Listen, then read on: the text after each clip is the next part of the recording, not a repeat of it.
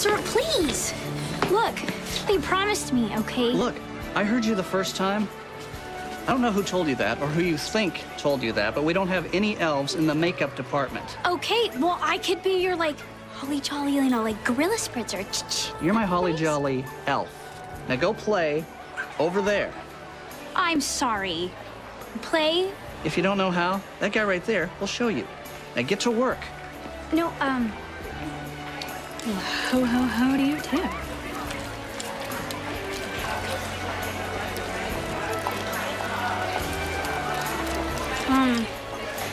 Hello, Mr.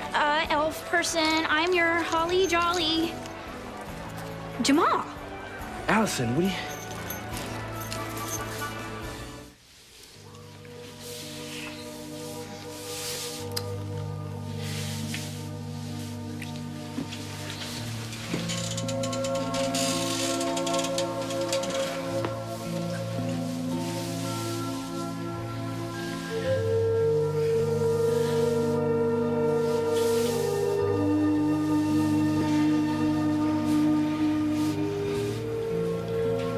Lucy, what is going on here? I don't know, Doc. I'm, actually as surprised as you are. Hey, you weren't going to start the party without me, were you? What party? What are you all doing here? I think everybody's here for you, Monk. Well, except everybody here told me they already had plans. Well, we changed them. Whatever plans we had were not as important as being here.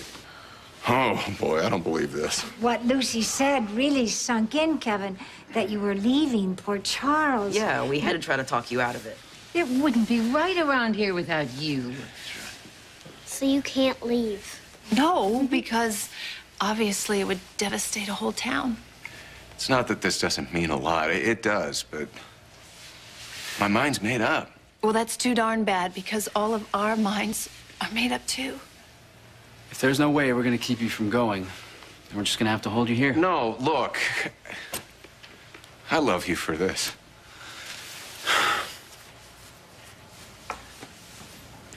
But I can't stay. And you're not changing my mind. We all, sacrificed our Christmas Eve to be here just with you, mate, because we love you so much. The least you could do is listen to us. He's right. So I am going to go first. And it's about time I did this. Maybe it's just taken way too long for me to say this. But tonight, finally, at last, I'm going to tell you exactly how I feel about you, Dr. Kevin Collins.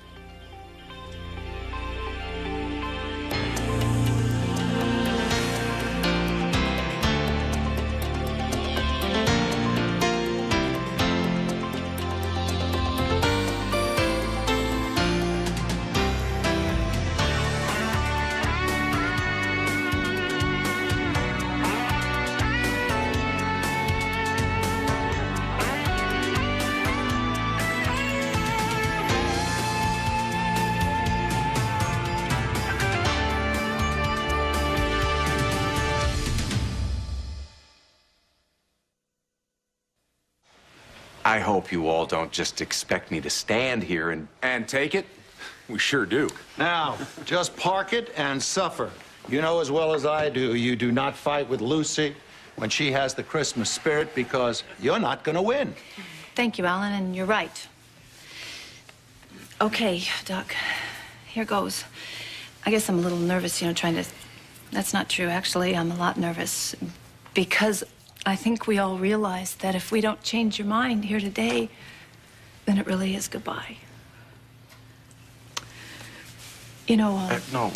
Doc, I want to do this because I know I wouldn't even be here today, being able to tell you anything if it wasn't for you. Do you remember last month when I was in the hospital and you told me that you thought I had 9 lives? Mm-hmm. I realize I do. And the reason I have 9 lives is because of you, too. Because you taught me how precious life is and how every single day there's a miracle that happens to you, and you just have to realize it. And the reason I realize it is because you have always been there, at the right place, at the right time, saying just the right things to me. And I don't happen to be the only person in this room that feels that way.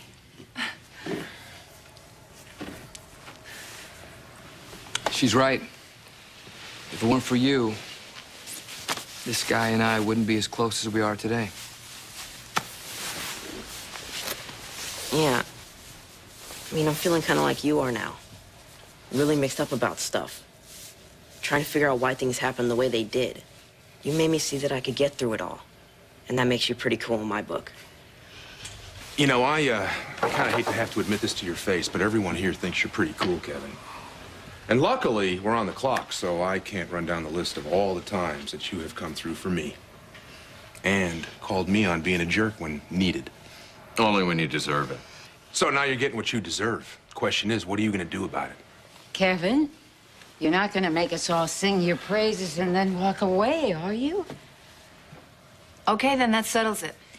You're staying. Look, I appreciate everything you're saying. And it feels really good to at least know I might have made a difference in someone's life. Kevin, you made a difference in the life of every person in this room. Now, wait a second. Maybe I should be the judge of that. Scott. Lucy, if everybody gets to weigh in on Kevin, it shouldn't just be in a room full of friends. I know, but you know... No, I'd like to give him my opinion. Would you like my opinion? Do you think you can handle it?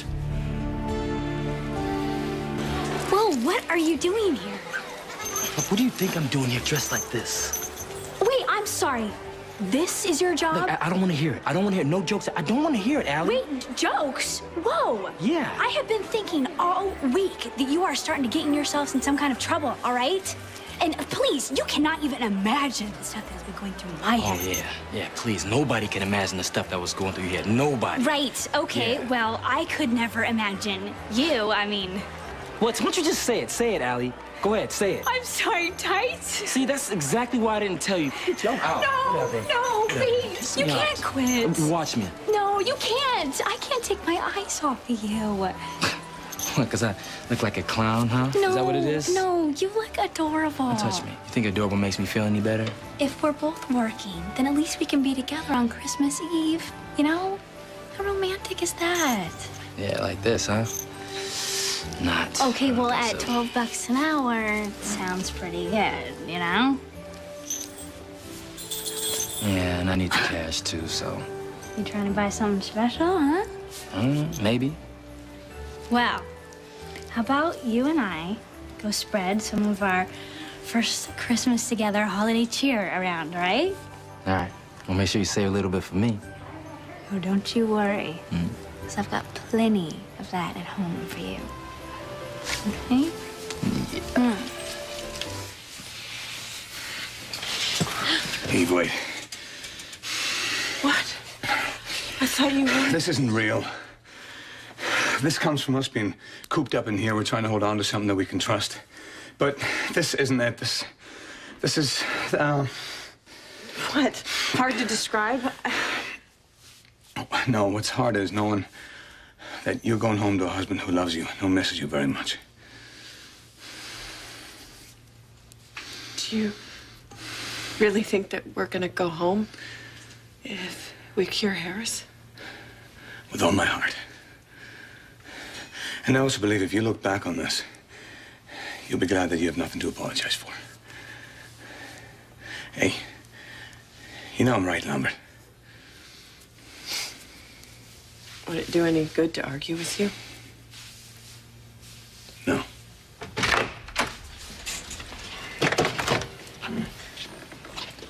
Merry Christmas from the boss. All right. Oh, that's heartwarming. A little gift horse in the mouth. We can use a little Christmas cheer. Yeah. Yeah, we could. So let's start drinking. Some kind of blessings. Yeah. So what do you think? I think that it doesn't really look much like Christmas in here, does it? It does. There are candles, you get champagne, you get steak, apparently.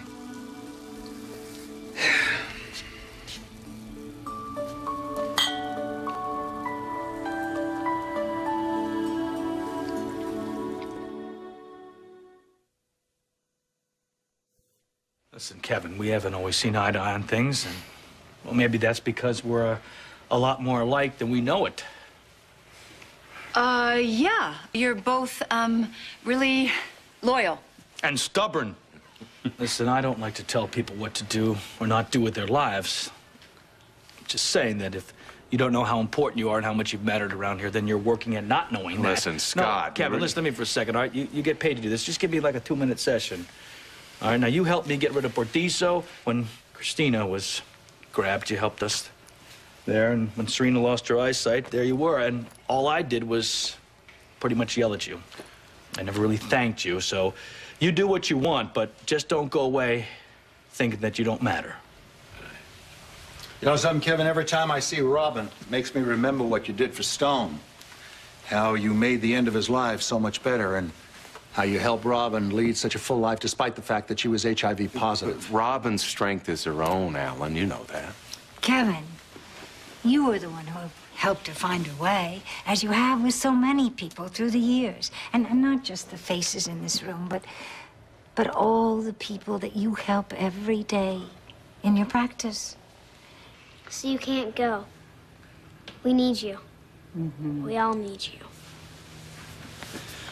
That's right. She's right, Kevin. We do. We really do. Look, I don't know what to say. Excuse me. Yeah.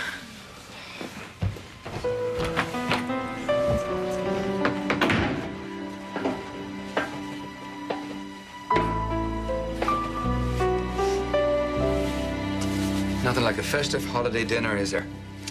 Oh, sure. The only thing is we could use a little atmosphere. You're right. There's no tinsel, there's no inkety-blinky lights. Inkety-blinkety what? No strings of popcorn, no mistletoe, no stockings on the fireplace. What fireplace? There's no fireplace. There will be. Here.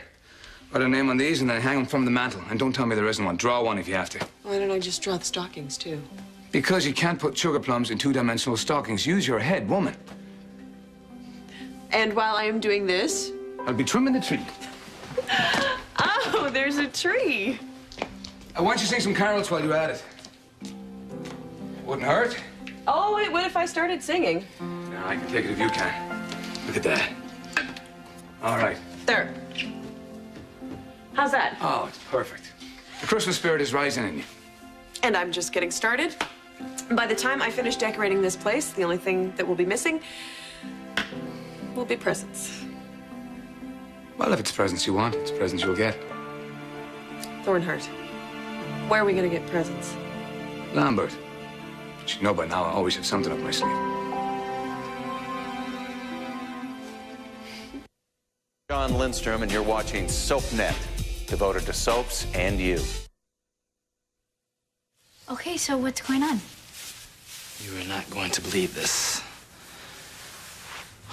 We are locked in here. No, I had all these plans for us for Christmas. Well, me too. You know, I want to give you the kind of Christmas that you're used to.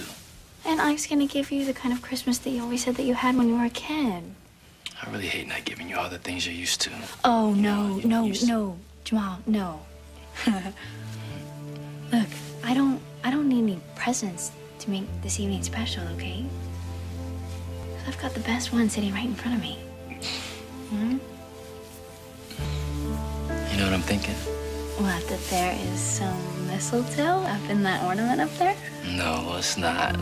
But there could be with a little imagination.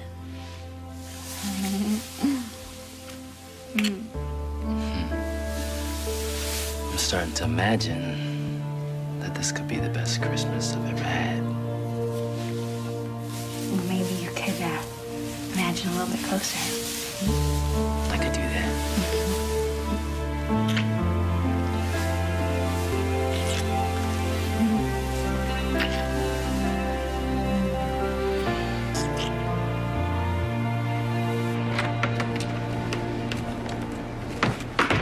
Hey, Doc. Sorry, I just had to get out of there. I was about to lose it. Yeah, I know. I could see that. You know, that happens sometimes when you have people telling you how much you matter to them. It just gets you down, doesn't it? You're not going to make this easy, are you? No, absolutely not. I'm going to fight you every step of the way. I'm going to call out a roadblock if I have to, call the sheriff. I'm going to do anything I can to keep you here. I am. Doc, Come on. Mom, Well, we're not. I don't know. Listen, everyone, thank you. Thank you for coming here tonight. Thank you for taking time out of your lives and your Christmas. And I know what you want me to say, but... Please, look, before you go on, there's something I have to say. Livy. Look, all my life, I wanted to know who my father was. And now you're here. And if there is still a chance that we can be close one day, I would like to have that chance. So I'm asking you to stay too, just like everybody else. But you're not just anybody else. Look, we just found each other. And just please don't leave. Not now. Please. Please, Dad.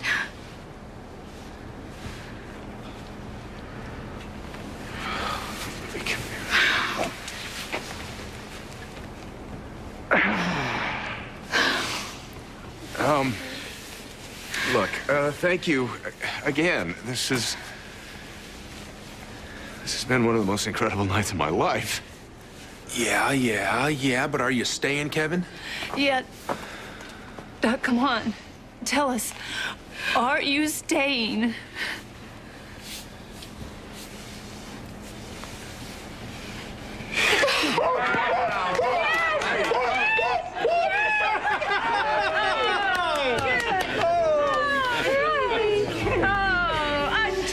To Kevin! To Christmas. To Kevin and Christmas.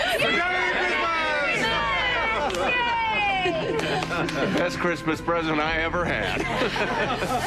Hey, you know, I will do absolutely anything for the person or persons that I love.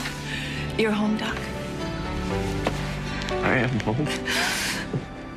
Merry Christmas. Merry Christmas. Hey, everybody, look.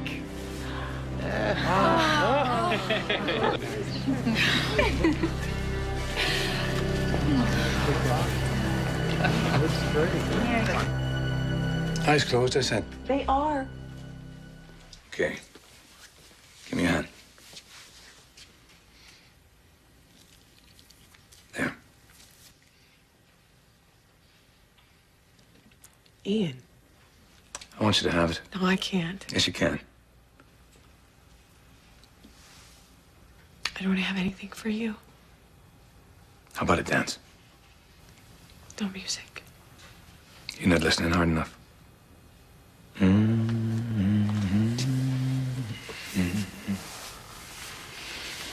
hear it now.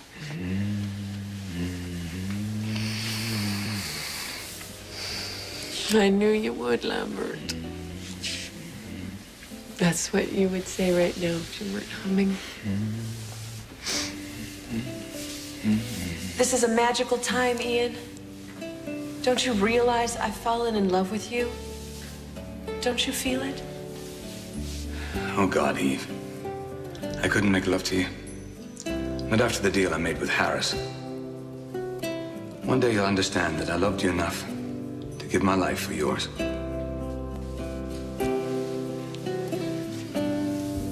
What are you thinking? There's something I have to tell you. Tell me, what is it? Merry Christmas. Merry Christmas.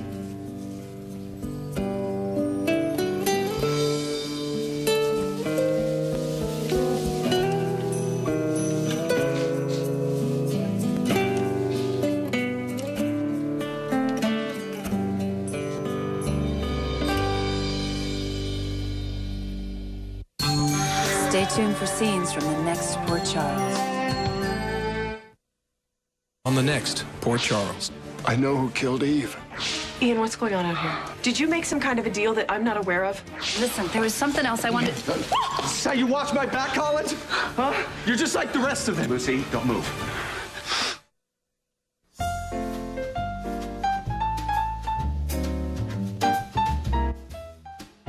Admit it, the day is never complete without your daily dose of Erica Kane and All My Children. Eventually, Erica will settle down and find someone special again. But is it today? You're going to have to watch and find out. Luckily, All My Children is coming up next here on SoapNet.